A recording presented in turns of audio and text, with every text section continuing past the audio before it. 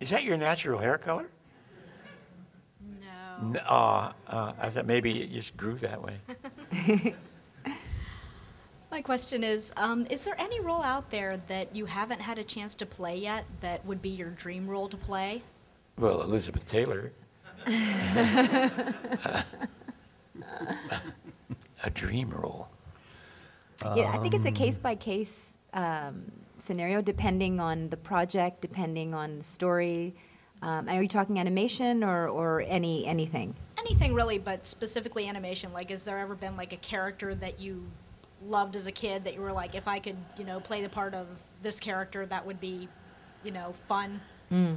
I think we kind of do. It's like if they ask for a character, a little Weasley character, I will do my best Peter Lorre. Yes, of course, Rick. I need the letters of transit.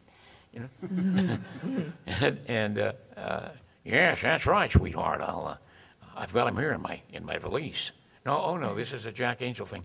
I can be all those characters. Yes, sir. I mean, if I could be any of the Mel Blanc characters, I would love it. All right. I'd just like to get Mel Blanc's money. I don't know. Does that answer your question? Yes, thank you. And just thank you again, Venus, for all your work, and thank you for making me love Jean Grey as well in Awesome. X-Men Evolution. And I look forward to seeing you, Mr. Gautier, and Robin Hood. I love Robin Hood, so I'm looking forward to checking out that new that's been DVD. re-released, hasn't it? Yeah. It's called When Things Were Rotten, if anyone You get remembers. money for that? We'll see. It was just And thank released you all last for week. coming again. Thank you for having us. It's so sweet. Uh-oh, sorry.